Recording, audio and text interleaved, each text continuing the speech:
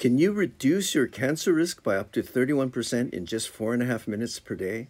Here's how. Hi, I'm Dr. Shintani, MD, and nutritionist trained at Harvard. My free ebook is at peacediet.org.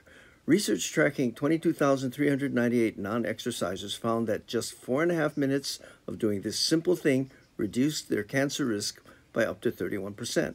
This simple thing is vigorous, intermittent lifestyle physical activity.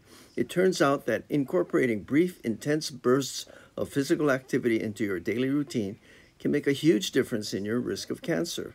Vigorous, intermittent activity each day, broken into 1-minute segments, adding up to a mere 4.5 minutes per day or more, was linked to a 31% lower incidence of cancer compared to non-exercisers. Activities were like climbing stairs quickly, carrying groceries, or brisk walking can all contribute to this short but effective routine.